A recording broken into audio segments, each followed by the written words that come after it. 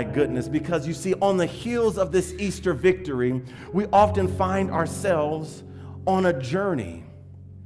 And this journey is paved with our own expectations, with our own dreams, with our own desires about where we're going to go, or what we thought life was going to be about, or what we thought we were going to achieve by the certain age in our life, or where we thought we might already be, or some of the movements we might have already had in our career. We're all on this road. We're on this journey where we are trying, we have something in front of us, when all of a sudden, bam, God does something in your life, or God starts to get your attention like you haven't, that hasn't happened before, or things are starting to turn on inside your soul where you're hearing things a little differently, or different things are getting your attention and making you wonder, hey, is God speaking to me? Is God trying to get my attention? You see, this is when God, He dramatically rearranges our journey. And when we get to that point on our road, we find ourselves with a good friend named Saul. A good friend named Saul, who was later named Paul, you hear me? But you see, he starts out with just Saul. And he starts out as Saul because he is on a road and he has expectations about what the journey is supposed to be like.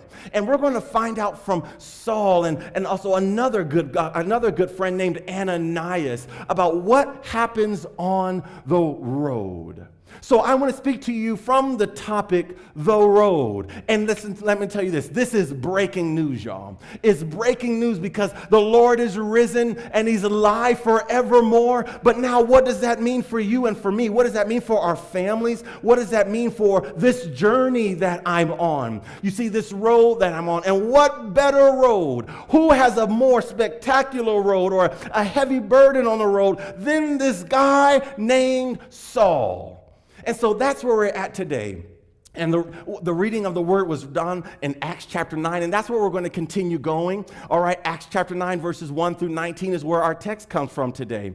And so I want you to know God wants to get your attention this evening. I've been excited about sharing this word, and this has been a hard one too. Working through it has been on the challenging side, but I know it's only because God is trying to do something in my life, in your life, in our lives. And so God is going to be joining us on our road today in the view of the risen Savior and what we see, what happens when things change. When the road don't look like it used to look, or something happens and I'm scared, I'm fearful, or I don't know what the future, to expect of the future. So Jesus does three things to Saul and Ananias' life. And the first thing that Jesus does is that He breaks in. You see, Jesus breaks in. And you know why He breaks in? Jesus breaks in, which is point number one. Jesus breaks in order to break down, in order to break through. And that's where we're going to be landing in our time this evening. Jesus breaks in your life and in our life in order to break down so that we can have breakthrough. And so we're here in Acts chapter 9. Beginning at verse 1. And we just going to walk this out real good with one another, okay? The verses are on your handout, and so you have them available to you. They'll also be up on the screen as we go through, but we're going to walk it out. But this first part, what does it mean for Jesus to break in our life? Because here we have it, right, in verse 1. It just starts out, meanwhile, Saul was still breathing out murderous threats against the Lord's disciples. You see, so we got this guy named Saul, and he doesn't like Christians. So Saul grew up in a city called Tarsus, and it's kind of like it's a Greek town. So he grew up speaking Greek, okay, but his native tongue is Hebrew, okay, and so but he grew up in a place called Tarsus, and when Jesus was on the cross, that happened for us last week, what we celebrated. Paul was probably around 10. Historians can't be exactly sure how old Paul was, but he was most likely a young boy when Jesus was hung on the cross. Okay, and so time has passed between Jesus hanging on the cross, rising again, but he grew up in a family. He grew up in a family where he learned how to hate those who follow Jesus. Okay, where he learned how to discriminate against those who do not love or who follow Jesus. And that's often where we pick up a lot of our discrimination. That's a lot of places where we pick up how we hate or how we learn to view other people. It is in our families. That's why it's so important that as a family or as parents, aunts, uncles, grandparents, that we are teaching our young people, right, how to view people and understand people. Okay, so this is where Paul is. And so Saul says it was breathing out murderous threats against the Lord. You see, a shock wave of fear is felt as we encounter the description of Saul because he's still breathing out murderous threats, it says. And this is the one time I might prefer a different version than the NIV because it says murderous threats when really it's threats and murder. You see, so Paul is breathing out threats and murder, but the NIV puts them together and says murderous threats. But he's spewing out threats and murder. You see, and this is what's happening here. And so then it goes on to say, he went to the high priest in verse 1. He went to the high priest and asked him for letters to the synagogues in Damascus, so that if he found any there who belonged to the way, everybody say the way, whether men or women, say men or women, he might take them as prisoners to Jerusalem. Okay, so Saul has grown up and he does not like those who are following the way. He does not like those who are trusting Jesus, right? And so he is trying to, he devises a plan. And his plan is to go to the church where Christians at the time, they were brand new Christians, right? They had been Christians for some years by now, but they've been following Lord. It was still very small in terms of the following that was there, but they would still go to the synagogue. And so Saul, he would show up at the synagogue and he would look for people to try to confuse and ask them, who do you love? Who do you serve? And he tries to trip them up so they can commit blasphemy according to Jewish law. And then once they commit blasphemy in the synagogue, now it's legal to arrest them. And then once they get arrested, it's like a domino effect. They catch a case in the judicial system. So they go before a judge. Saul shows up at the court case and says, yeah, they committed blasphemy and they've done some other things. Yeah, you know that Jesus guy that was messing up this whole empire and stuff? Yeah, he's the one that's following them. And so then he would be a witness to their bad behavior. And they would get sentenced guilty to death. So that is the domino effect that Saul would do. So he reached out to high priests at different churches in Damascus saying, I'm going to be showing up on such and such date. Let's have a special service, invite everybody in so I can trip them up, okay? And Saul goes on to talk about this later in Acts chapter 22. But he's doing this. These are the threats, and this is the murder that he's getting involved in. But you got to know, you see, Saul is a killer. We can't forget that. You see, Saul is a killer. He kills in the name of righteousness, and now he's seeking legal permission to discriminate against the followers of the way to the point of imprisonment and murder. So Saul would, though, and so that is his plan he has. And it says of the way. The way is what people who love Jesus or trusted Jesus were called before they were called Christians. Okay, the way was like the first title that people had. And that comes from Isaiah chapter 40. If you could put that up for me, please. Isaiah chapter 40, where the way, where we develop the way, because it's in Isaiah where it says, a voice of one calling in the wilderness, prepare the what?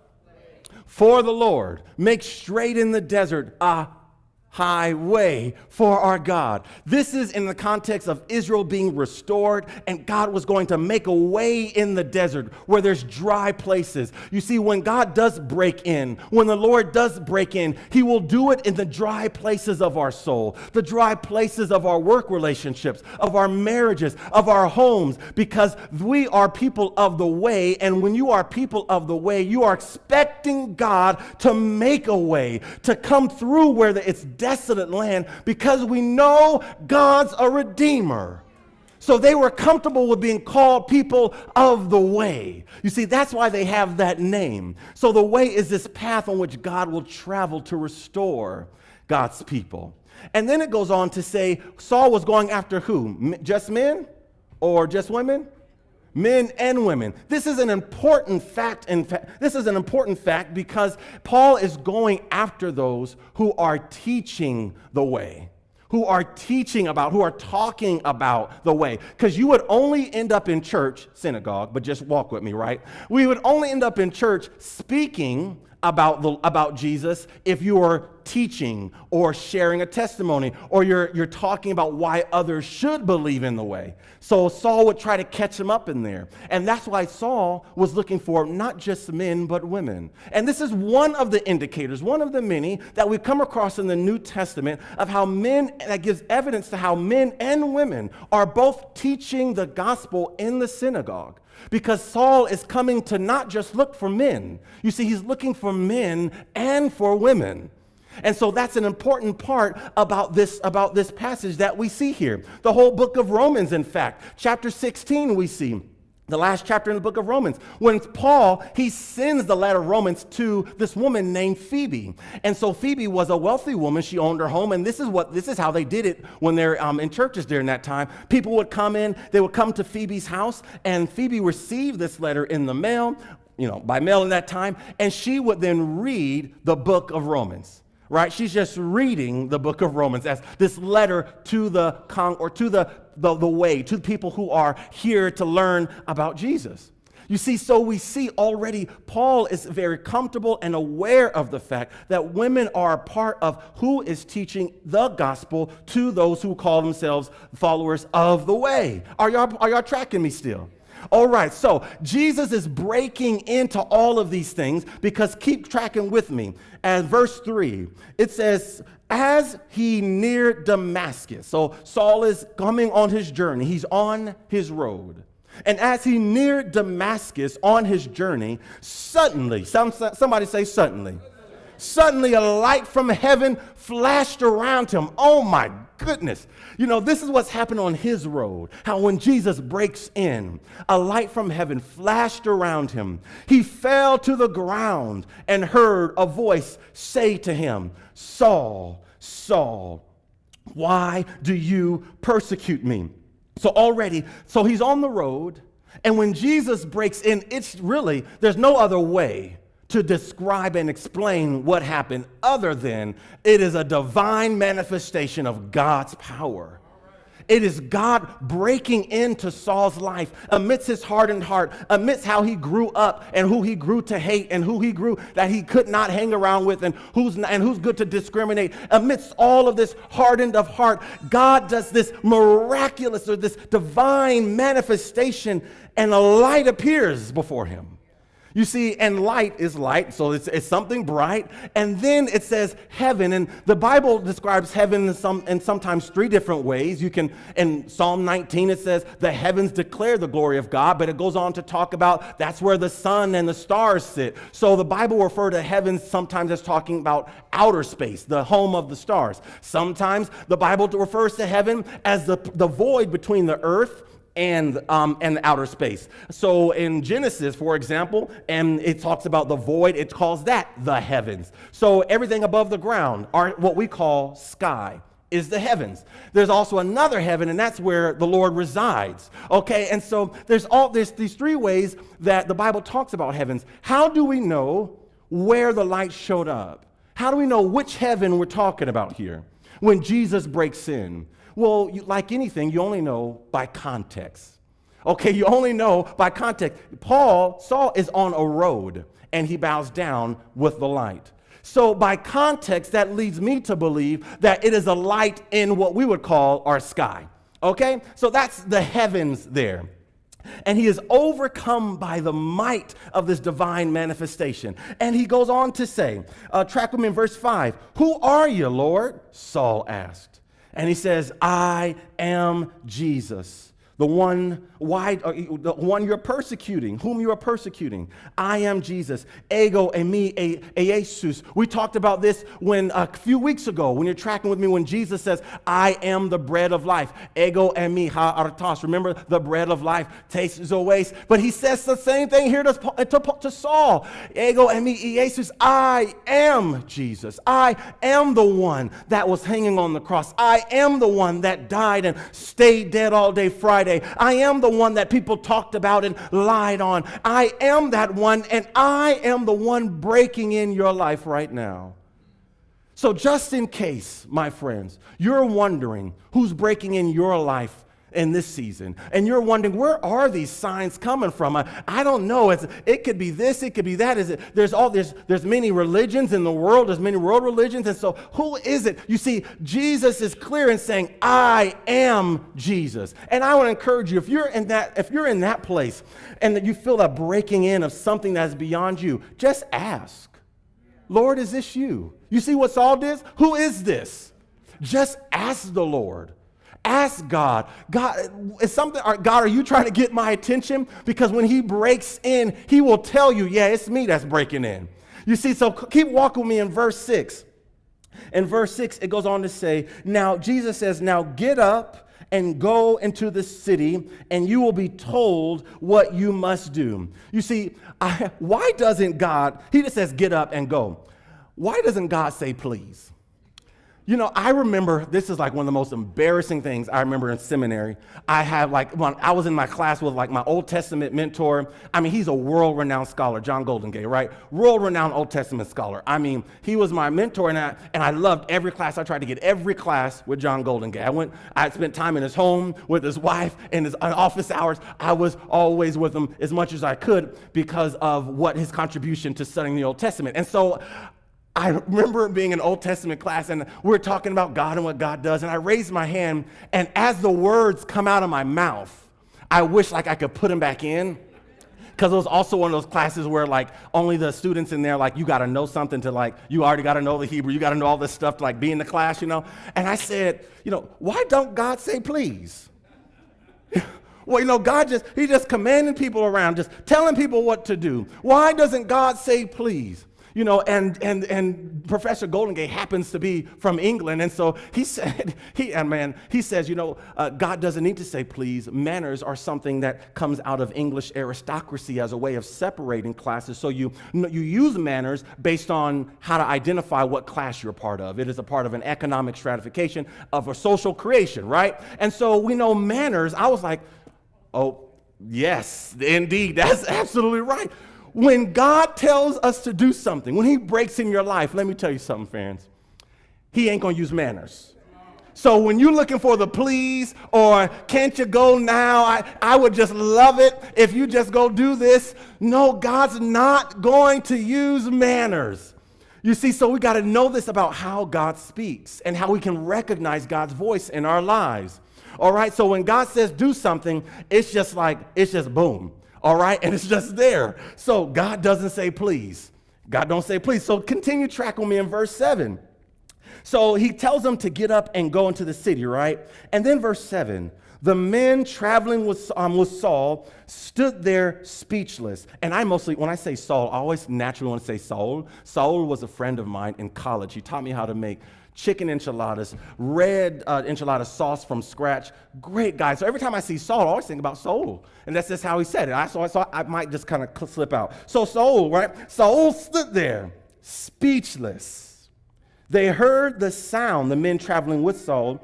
They heard the sound, but did not see anyone. Saul got up from the ground, but when he opened his eyes, he could see nothing. So they led him by hand into Damascus. You see, this moment, when Jesus breaks in, it's a fundamental life change for Saul. It's something utterly different. And what I want to help us with today, as Jesus breaks into our life, this fundamental change can often happen with how we understand the difference with the relationship of rest and work. You see, because Saul becomes blinded on his way to Damascus, Saul is forced into a physical state of rest. You see, and he's forced into it. He is on the job. He's doing something that he thinks it's right to do, but he's on mission. But he is stopped in his tracks, and he must rest. You see, and so blinded and led to Damascus, Saul is forced into this state of rest and pause. And it's here in this state of pause that we're going to see that it is fertile ground to receive what God has. Who in the room this evening is just feeling like, you know what, I'm in a forced pause, or I'm in a forced state of rest, or there's something that has happened on my road that has utterly changed what I thought was going to happen. Something has broken in. I didn't know if it was Jesus. I didn't know what was going on. Someone has broken in, but this utter change is on my road. And so what Saul comes here to tell us all the way from Acts chapter 9 is, what is your rest like this evening? What is your rest like this evening? And what is your waiting on God like this evening?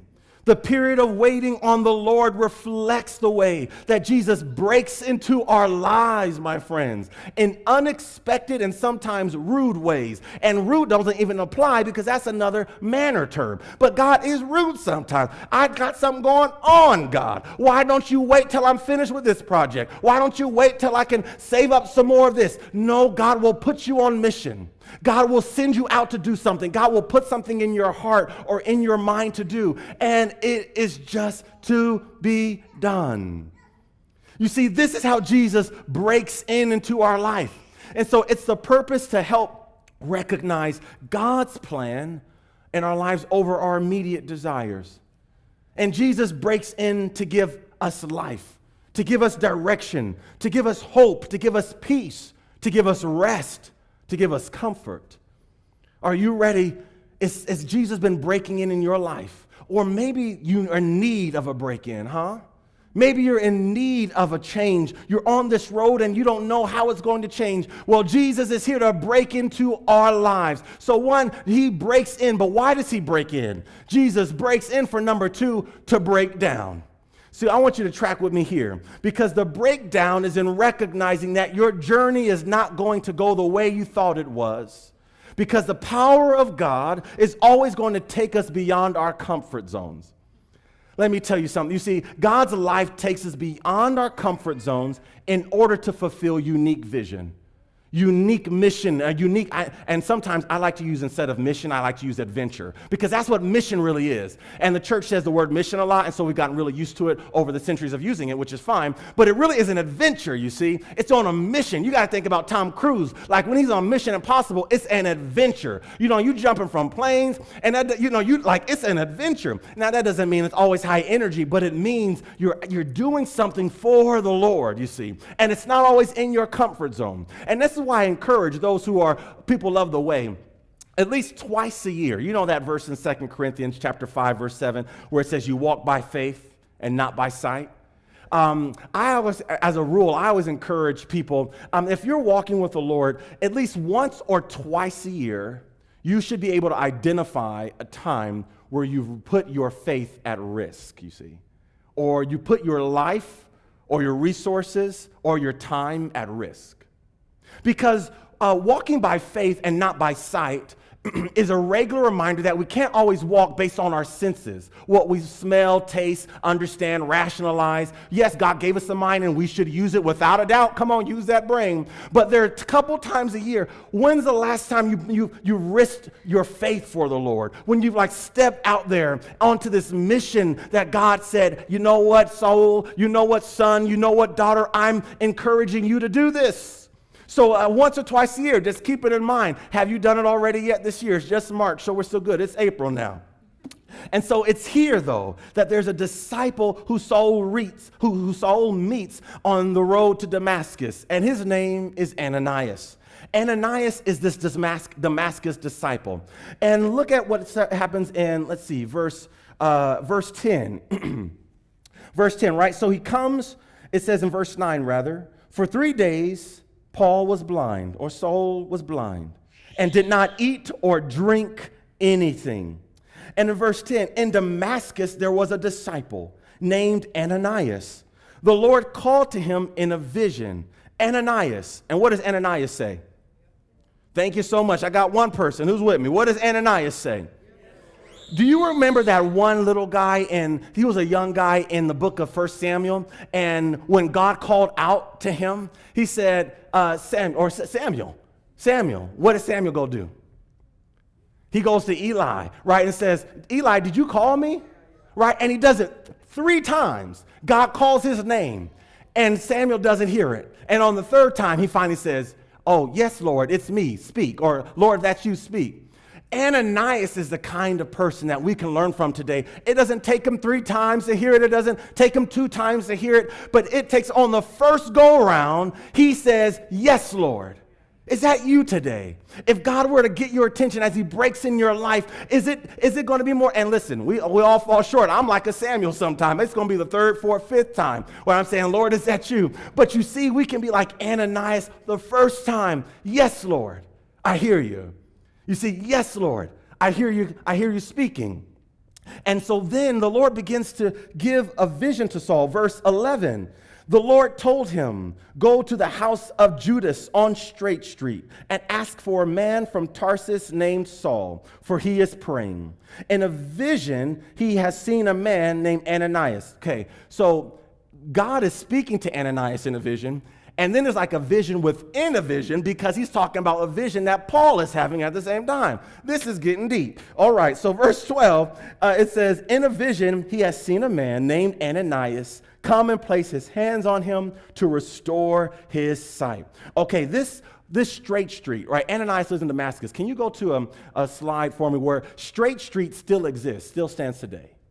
You see, and Ananias, he lives in like downtown Damascus. So you only live in downtown like today. You only live in downtown. You only own a home in downtown if you are perhaps more wealthy or you have those resources because it tends to be more expensive to live in downtown. Okay, Judas, who lives in downtown. And this is not Judas Iscariot, right? But this is a different Judas. His house is on the streets, about 40 feet wide. Those Corinthian columns surround it. You can still see it today.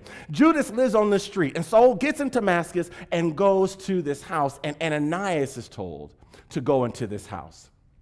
And so what we see, this breakdown that is happening, is because we have to compare this vision that is happening where, I want to give this to you too, because in Samuel, you remember as we keep this in mind, but in Samuel, when he didn't hear God the first time or the second time, it was because the priests in that time were backsliding. All the pastors weren't doing right. And because all the pastors weren't doing right, it says in verse 1 of Samuel, 1 Samuel chapter 3, verse 1, the word of the Lord was rare during that time. So it matters very much. Lord, help me, give me strength.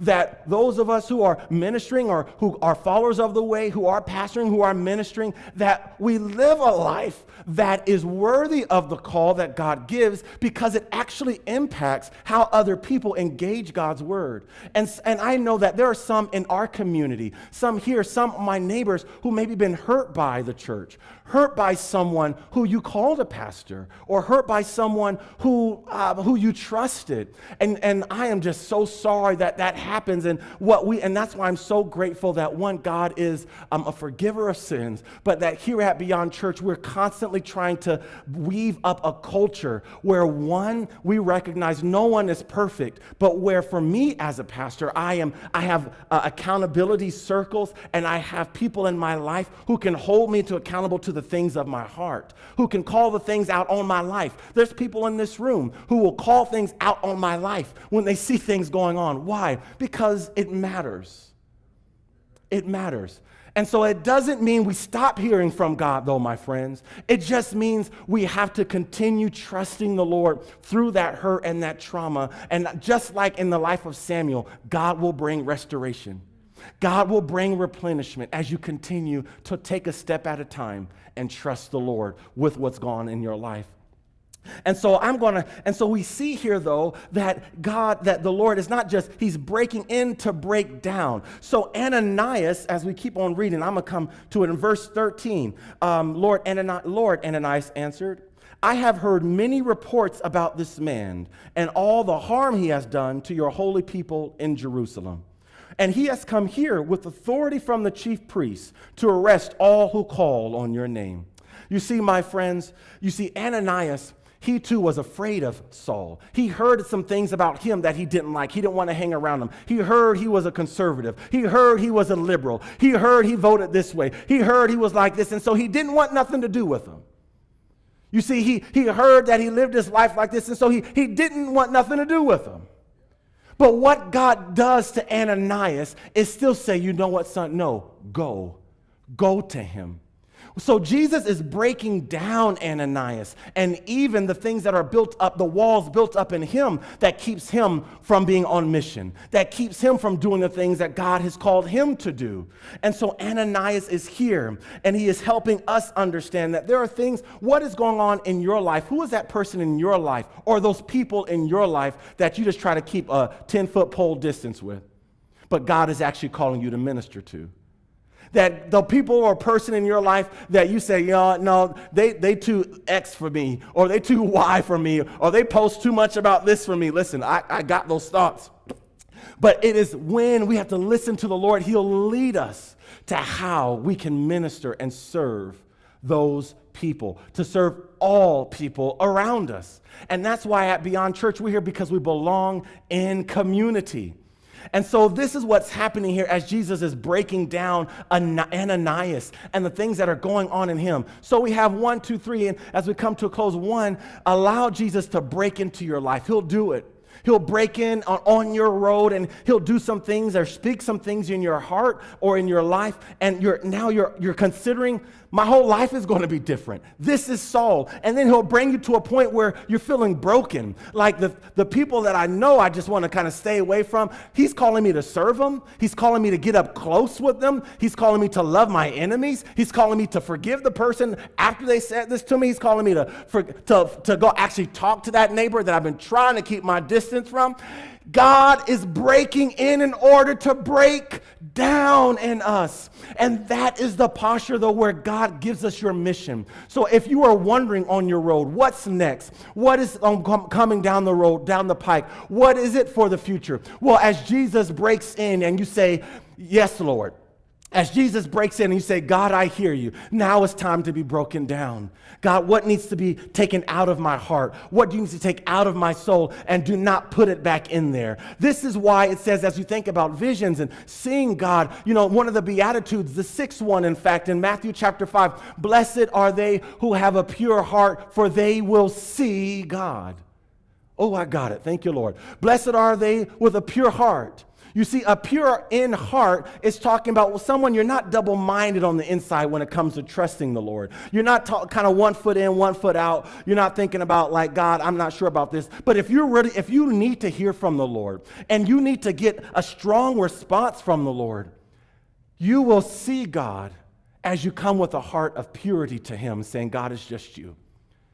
God, it's an audience of one, and I want to worship. I want to serve you. There's been some things going on that are tough in my life, but Lord, I need you to help me through them. I'm not going to be perfect. I'm not going to get it right every time. I'm not going to be the best dad. I'm not going to be the best husband. Lord, help me. I'm not going to always get it right, but you can still be pure in heart. And it's not, you see, sometimes we think about purity and holiness, which is another word is there, as about behavioral modification. We think that holiness or purity is about something I have to do on the outside. But this is why Jesus is actually coming to reframe how people understood purity and holiness. That yes, there is a calling for all of us and an invitation for us to be holy today, tonight, where we are. But it happens where? In the heart first, because you're not going to do right unless you want to be right. Uh-oh, somebody. Because you see, we're called human beings and not human doings. So it's not about what we do first, it's about what we be, who we are in our heart. And as we are pure in heart, the things on the outside of our lives can then fall in place. But seek ye first the kingdom of God, and all these things will come at it and come after it. Oh my goodness, I got to draw to a close, because this is what's happening when you let Jesus break into your life. You then begin to break down so that you can say yes to the Lord, yes to this mission, yes to what God is doing. And last but not least, I want to ask the worship team to come up on stage with me. Help me close this one out as we worship, as we try to go pure in heart to what the Lord is calling us to do. And that is, as God breaks in, as Jesus breaks in, he breaks down so that there can be breakthrough. And if this evening you're in need of breakthrough, if you're in need of breakthrough, you are in the right place. Because you see, Saul was blinded. He had to rest, and he was blinded for 3 days. Judas is in the story. I mean, the connections, too, between just the crucifixion story are really canning. But 3 days, he was blind. He could not see. He could not understand what was happening in his life. He could not understand what was going on around him. God had done something, but he didn't really understand how to make sense of it all. And it was 3 days that he was then, in Judas's house. Ananias came. And Ananias, it says, prayed over him. It says, in fact, laid his hands on him. And as he laid his hands on him, the scales began to fall from his eyes. And Saul begins to see. And this is why it says in verse 17, it says, placing his hands on Saul, he said, "Brother Saul." This is the same Ananias who says, I don't know about going to someone so up close that I don't know. I don't vote like them. I don't eat like them. I don't do life like them. We're different ethnicities. We're different cultures. That's why here at Beyond Church, it's about what the barriers that Jesus has broken down so that we can come like Ananias. Once we might hate someone, we might be discriminating. We might discriminate someone, but we can come up and say, "Oh, brother Saul."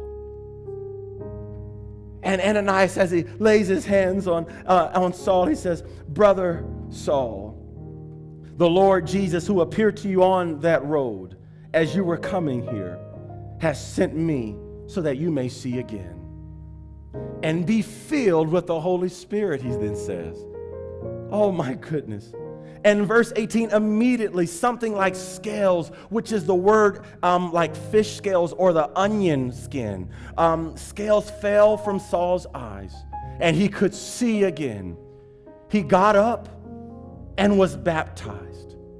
You see that filling with the Holy Spirit. You see here at Beyond Church, we have things like essentials and non-essentials, and so we believe that the Holy Spirit, as an essential part, is a ministering part of God, the ministering Spirit of God that moves across the face of this earth.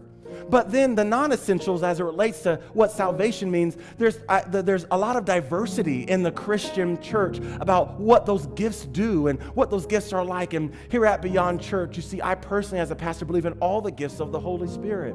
But the thing that scares me about the Holy Spirit, and probably scares many pastors, is that you can't control the Holy Spirit. And so we figure out ways of trying to put the Holy Spirit in order, and then we create these things. But you know what? You can't control it. And so here at Beyond Church, there is a freedom in God to let God use you as he fills you with his power. And something might happen next year. I don't know what to do with it, But we walk with it as a community of faith. And we grow with one another, how to support with one another through it. That's the best solution I have. But because being filled with the Holy Spirit is a part of what it means to witness, be a vibrant witness of Jesus Christ in this land. And so tonight you might have felt something tugging on your heart, or you might have heard something in your ear, and I want to encourage you today. That is God's Spirit. That is God getting your attention, saying, "Daughter, I've been knocking on the door of your heart. Son, I've been knocking on the door of your pride, on the door of your ears, so that you would hear me, and now would you be filled with my power, with my peace, and be filled." And you know what happens?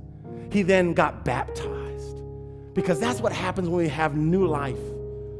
And if that's you tonight, that you've got new life tonight, that you need a fresh start, that you've been looking at life one way, you've been on your road, and you've been trying to muster up all the strength you could, you've been trying to muster up all the peace you could, but you keep losing it every day. Your kids keep taking it, the job keeps taking it, the worries become heavier than you think they are, you keep losing it. You see, get with Jesus and let him fill you with his very life. Let him fill you with his power. And if that's you tonight, it is your opportunity to say, "Yes, Lord, I hear you." We're not going to be Samuels in here. We're going to be Ananiases. On the first time, we're going to say, "Yes, Lord, change the way I walk. Yes, Lord, change the way I talk. Yes, Lord, change the way I see." Everybody stand up on your feet with me. Lord, change the way I hear. Change the way I see my marriage. Change the way I see my work relationships. Change the way I see myself. Because a wonderful change comes on you when we simply say on this road, yes, Lord. Yes, Lord. Yes, Lord. And so if that's you tonight, Jesus is ready to break in. And right now, I know there may be other people around you, but right now it's just between you and God. You see, and let God minister to your heart as he breaks in and he talks to you. He puts a balm of Gilead on that trauma, on that sadness. He has it tonight. Would you help me sing? He has it tonight. He has it tonight.